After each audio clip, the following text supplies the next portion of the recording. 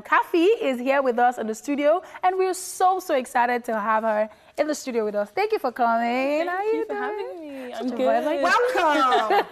Hey, the popular Khafi. Yes, the popular Khafi. We had like 1, 2, 3, like all the comedians, like almost all the comedians were just celebrities were on your side. I mean, how do you feel? Did you even ever get that hint that people were really vouching for you? No, I didn't. I mean, the first time I felt like that was when we did the Indomie tasks, and then they said that your fans had chosen ingredients for you, and I was like, me? I've got fans? Like, I was just like, what? So when I came out and I just saw the love for everybody, like so many people had come out saying, look, we were supporting you, we believed in you. It was so humbling. I was so grateful. I was like, oh my gosh, thank you. Thank you. Right, so, so of course, while you were in the house, there was some controversy about you having what's the right intercourse in the house, and people was like, oh my gosh, why is she doing that on the show? Yeah, so that was one of the most shocking things that I came out to when I came out of the house. So I'm celibate, and funnily enough, I said that on the show the week before I came out, and I didn't even know any of this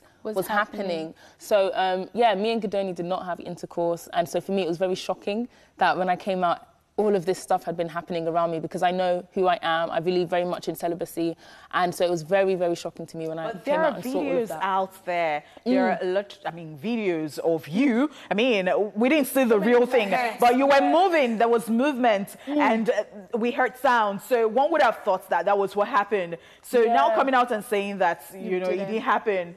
How are we supposed to? That's fine. I mean, I don't know how else to say it. I know what happened under the duvet. Do you know what I mean? I know do, like, I don't know how else to put it.